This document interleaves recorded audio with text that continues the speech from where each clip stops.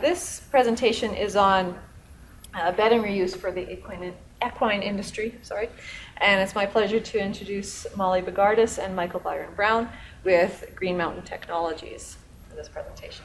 Thank you. And welcome everyone, and please, if you have questions during this, don't hesitate to ask, and at the end I will say, even if we run out of time, I'd love to hear from any of you who have experience with bedding reuse. It's such a new concept that it would be great to hear, from any of you. So what we're going to show you today are the benefits of bedding reuse, financial, operational, and health. And of course, the operational and health will all contribute to the financial benefits. To give you just a quick our story, I owned and operated a equestrian center for 30 plus years, and really enjoyed the business aspect of it. Ended up going back to get my MBA in sustainable business, and one of the topics that I studied was actually the waste management. In doing so, I had the great fortune of meeting Michael Byron Brown, who had been in the composting business for 20 plus years, and seeing if there wasn't some way to overlap what he was doing with food waste and other waste streams and the equine stable waste.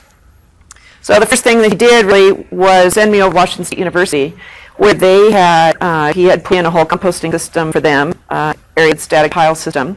And on this tour, this was, you have to remember I come from a business background, so for me to walk through these piles of all of this stuff that was, just a mess, to the end building where they showed me this pile of this fabulous material that could be used as bedding, I was really impressed. From there, I eventually made my way to working for Michael, and two of our earliest projects were both the Army base, Fort Myer-Henderson in Arlington, Virginia, and a private ranch on Bainbridge Island, where we're from.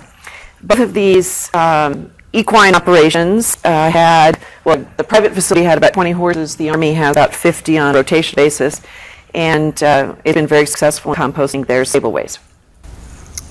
Right, so long and short, decompost horse. I don't know much about horses, but I've certainly dealt with a lot of the back end of a lot of different animals in the composting world. So I want to give you a little overview of different approaches to composting process. Obviously, if we're going to take a material like bedding, which is something that, in the equine industry, you've got people who are out there cleaning out the stall and taking manure and mixed bedding out of that stall, to convince them that, say, 20 or 25 days later, they want to take that same material and put it back in the stall again, you obviously have got to do something to it to make it an acceptable product. So there have been a couple of different approaches that have been tested. We are working in conjunction with the WSU Extension, and there's a person there who's doing work in Snohomish County using using basic static pile bins or aerated static pile bins for horse manure composting. This is the system that is at the horse ranch on Bainbridge Island. It's a product that we manufacture. It's an in-vessel composting system. And we don't really have good slides of exactly how it's working, but we're happy to show you guys after the presentation. Essentially it has an auger, an electric drive auger that's inside the unit that blends and mixes everything up inside the unit and moves it from the load end to the dump end, and that's the product when it comes out of the unit. So when you look at the two approaches, the bin systems can take up to 6 months to produce really a meaningful product. The process is slowed down quite a bit. It does require a fair amount of operational labor once the material has been loaded to move it from bin to bin to bin. And then horse manure composting, I'll go into the particulars about why horse manure composting is easy in some ways and hard in others. And then for our system, I have lab data that shows that we can make a viable compost product in about 20 days. It can be reused in bedding. We actually have samples, and Molly could probably pass them around, or of the types of bedding that are produced in the system. So you get a much more uniform product that's being blended several times a day, threaded and blended. The mix, we'll send that around later. We can process and dry the material in somewhere between 12 and 20 days, depending seasonally on what's happening. Obviously, our system costs more money than that system, but it really comes down to the basis of how much space you have at your stable. If it's going to take 6 months to process the same amount of material that we can do in 20 days, then you need 5 or 6 times the land area to do your processing. Okay, so she had mentioned WSU. This is the WSU facility. It's an area static pile system. So this is not an in-vessel system. It happened to be a project we installed in 2007 to manage all the manure that were coming out of their research farms and facilities. So essentially we're blowing or sucking air through these pipes that run under these piles. And then they are taking that material, putting in windrows, processing a windrow turner, and then screening it.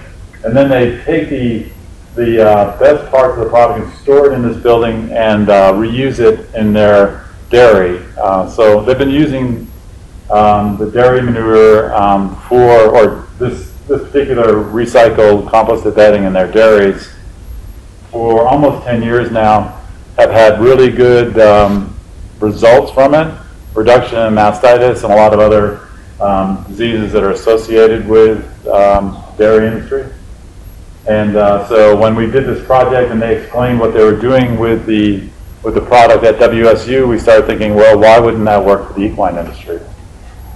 So this is another system. This is an NRCS funded project in Oregon. And unlike this system, which has pipes under the piles, this is essentially a continuous concrete slab and has a whole series of orifices that are molded into the slab. You can see one of them there. And this blower system and computer controller connect underground to a whole series of orifices. And then we use these temperature probes here to regulate the airflow.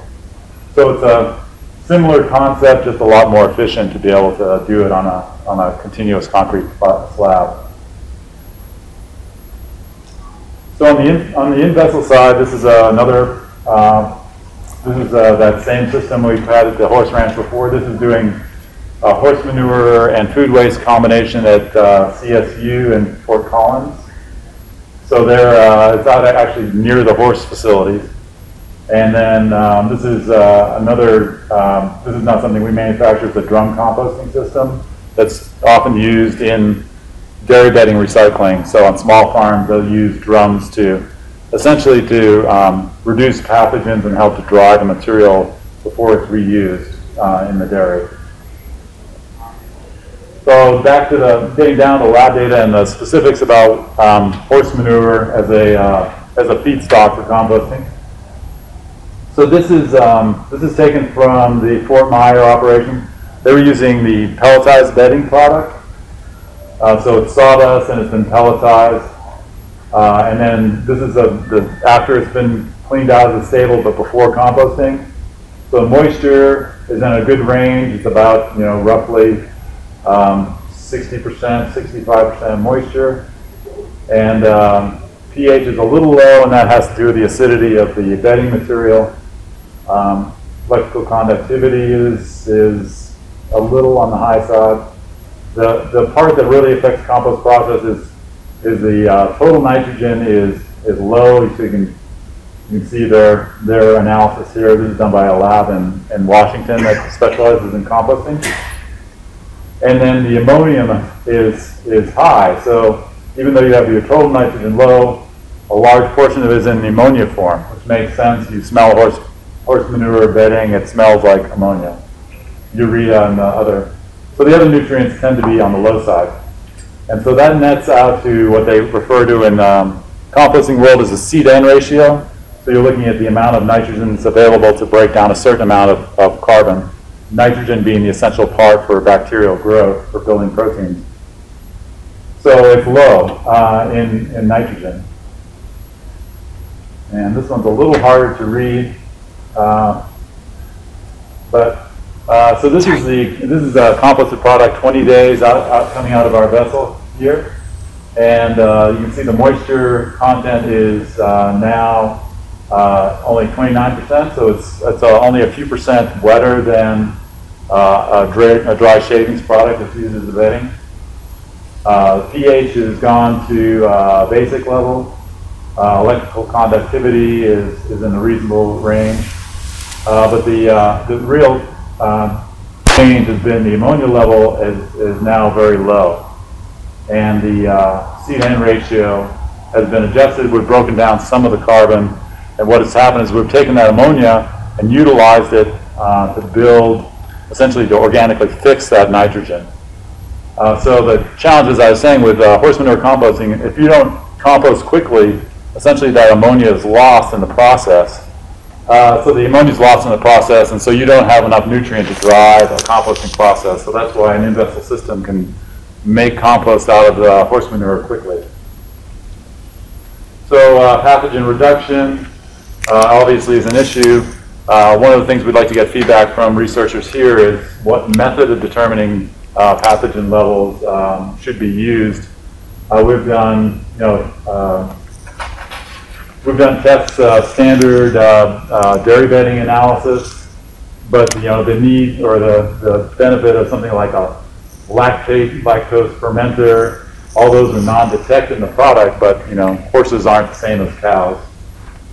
So we went and we switched over to the EPA 503 standard for fecal coliform analysis. We've gotten results that vary from 240 to 1600. Their standard is the product should be less than 1,000. So we continue to debate about what really is a meaningful pathogen to be testing for the equine industry, and I'm going to hand it to Molly. I'll have to speak quickly here. So a lot of the benefits that will make the operation of the farm a lot easier are the reduction of parasites, flies, dust, the odor. With these in-vessel systems, you're going to lower your labor time, and the fact that they have such a small input is going to make it much more workable for the stables that have a very limited amount of open space. Reduce your shaving bill right away by 40% when you go to the bedding reuse. The really interesting part of this, and the kind of, for me in the equine world, the unintended consequence is the fact that we saw these health benefits. And then when I went back and revisited the science, especially in the dairy industry, we found that yes, indeed, health benefits came, as a very strong benefit. And I don't know if any of you are horse folks, but thrush, scratches, dermatitis, hives, heaves, really any general allergy issues diminish greatly with the use of the composted bedding. I think this is a really great way to talk about the probiotic effect, the fact that it now has a really strong microbiome. Is that a correct spelling? I just realized. Anyway, the population to compete with the fungus that causes so many of these issues in the horses. Another woman who's done a lot of work on this is up in Washington, and she even had a horse that was at its last moment. It had a tracheotomy, and they could not find anything to stabilize the horse's respiratory until they put it on composted bedding. This is actually really a very important point, because we ran these tests and we found that the composted material, even though it was a slightly wetter material, it continued to have a higher ability for absorption. So right there explains why the dust is lower, and yet it is able to really pull the moisture off of the base of the stall. So this is a stall bedded with pellets, and that's going to act very much like the fines of the compost. And down in the right-hand corner, you'll see that there's, once it gets wet, it's just very soggy, and that's what the horse is going to be standing on. What we propose is a 50-50 mix, and what that allows is for the composted material to really wick the moisture. The larger pieces of shavings offer the barrier to keep the horse's body or feet or whatever off of that moisture. So where we are today is trying to take all this information, and to me it's been so interesting to listen to these other talks, you know, the need for collaboration of information, the need for further research. We're very lucky that Washington State University is very proactive in this and has a woman up in just north of Seattle doing a grant program right now to study this. But anyway, there's our waste to worth. Anyway, I'd love to hear from any of you. Yeah. What's that in-vessel compost you're doing cost? It's about, it ranges from about 50 to 110,000. It depends on how big a system the stable needs or the farm. We've done a number of different projects, and a number of universities have been buying them because they can take their equine manure program and combine it with their food waste composting program, and basically be able to solve two problems on campus. So that's what CSU, University of Maine, we're looking at Mount Holyoke College, are all trying to combine those two waste flows. Yeah? I noticed on some of your numbers here that your finished product had such a low moisture content. Were you really getting a complete compost because your moisture was so low? Did the composting process actually end because of the low moisture content? Yes, we were doing stability testing at the same time. So both vigor and immersion for different germination of seeds, and also CO2 evolution. So they were saying that 20 days the product was stable plus low moisture. But you're absolutely right. We're running this trend where we're reducing the moisture to a level that is going to start inhibiting biological activity. That's where that whole combination of trying to utilize and get the process to happen quickly with an in-vessel system that's being agitated frequently, breaking up those forced manure balls and getting that organic material available is really important before that nutrient and that moisture disappears. I think what's important to remember too, though, with these in-vessel is one of the benefits for the bedding reuse is that the integrity of the larger pieces of shavings make it through the system quickly and they're not broken down. So that's where a lot of, when you see the box that went around of the mixture, you know, you can see those pieces of shavings that are still in good shape. Yes? I'm sorry, I'll do in the back. Yeah, so what is your carbon to nitrogen ratio when you're starting out? It's depending on what type of bedding, it's about anywhere from 35 to 50 at the start. That's how you're able to get that quick stabilization. We have to utilize the nutrient that's available quickly, otherwise it'll shut down because of nutrient deficiency. And another related question to that is, in your very first slide, you showed the bedding system was taking 90 to 180 days to get the stabilized product. Yes. In comparison, it is the same product you're comparing here on the bed on the enclosed vessel is about 20 days. Correct. They're both shaving. They were both shavings bedded horse manure. Weren't the same. It was not the same location. So that's fine. But the product. The end product. The product you are comparing is the same. It's just taking 180 days on the open system. Right. Versus 20 days. Yes. Is this composting only the purpose is for reusing for the bedding material, or is also qualified for land application? Yeah, it would qualify for land application. So it really depends on what the stable uses their highest best use. So whether if they have a high value, the Ios Ranch, I could let Molly speak to that. He actually sells his compost for more than he buys his shavings for, you know, per yard. So financially, he's happy just running it through and selling it as compost, soil amendment. But if you reuse it for the bedding material, how many times you could do that? Well, get concentrated. Well, no, that's why it's so important that we do the 50-50 mix in the stalls, is so you're always introducing the new shavings. Because you're right, otherwise we'll end up with dust at some point. Now for one more question. I guess going with the consistency thing is, how many times can you reuse this product over and over again? And when horse people seem to reusing bedding, how do you fight the parasite concern? The good news is the research that I have done is that there's a lot of parasite, reduction and kill through the composting system. So there's not a fear that you're spreading those parasites by using the bedding reuse any more than you would be horses getting turned out to a paddock or a pasture.